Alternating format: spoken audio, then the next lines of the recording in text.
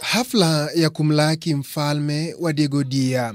Viongozi kutoka maeneo ya kaskazini mashariki mwa Kenya wakifika pia.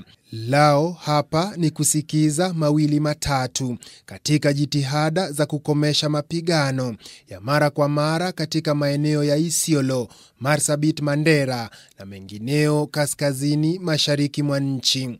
Mfalme Wabar Abdille Wabar mwenye umri wa miaka 78 kufika kwake hapa ana lengo ya kuimarisha umoja kwa jamii zinazoishi maeneo ya kaskazini mashariki. Whatever he says is final as far as Ransor is concerned. So we really respect him. The message he has for us is a message of peace and actually coming to know and greet his people.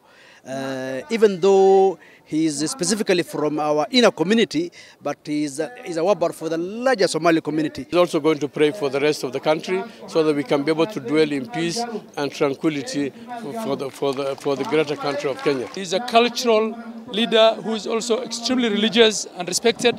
Hapa akapata nafasi ya kunena na viongozi na kujadili jinsi wanaweza kumaliza uhasama wa mara kwa mara katika maeneo hayo. Kenya, as a very important democratic hub, is open to cultural exchanges with communities across the border. So this one is a plus for Kenyan diplomacy and the influence Kenya can have in Somalia and Kenya.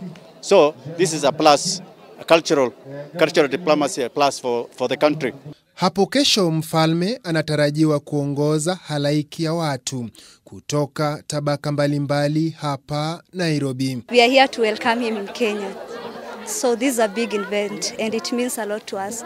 We are all here, the youths, elders. Aidha mfalme pia anatarajiwa kukutana na naibu rais William Ruto katika ziara yake ya wiki 3 nchini.